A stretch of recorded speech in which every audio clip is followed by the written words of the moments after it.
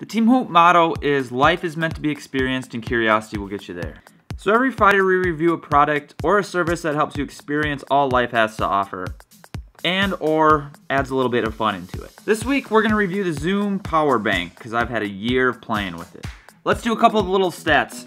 It has 2 charging ports, one for big things like iPads, the other one's for like phones, iPods, GoPros, things like that. It's made out of the same aluminum that aircrafts are made out of. You can tell the charge if you push the on and off button.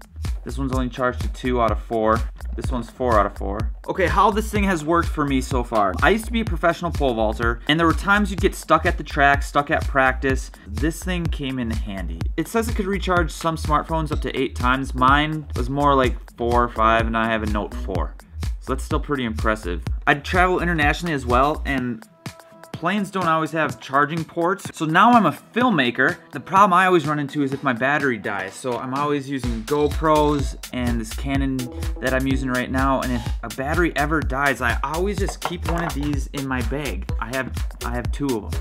And I keep one in my camera bag and I keep the other one in my like everyday backpack for like if I'm mountain biking or something like that. Just so I always have it. And the claim is that it will hold charge for up to 6 months. And I didn't really test that thoroughly, but I did go a whole summer and half of a winter where my GoPro died while I was snowboarding and I had this in the back and it charged it up right away. That was about maybe 5 months and it was at 3 on the battery life. So it probably could go longer than that maybe. I don't have the data or the testing, but it was pretty impressive. So I absolutely love this thing. It's the best one I've found. It feels heavy duty. It doesn't feel like it's gonna break. It can bounce around in my bag and I'm not worried about it.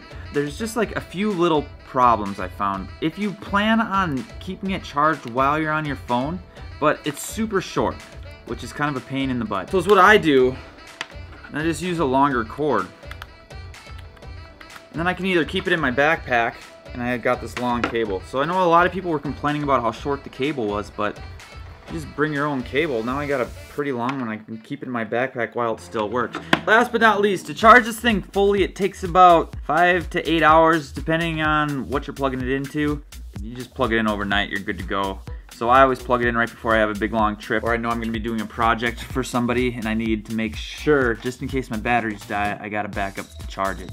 Yeah, highly recommended. It's the best charging port I have found, best charging bank I have found and used.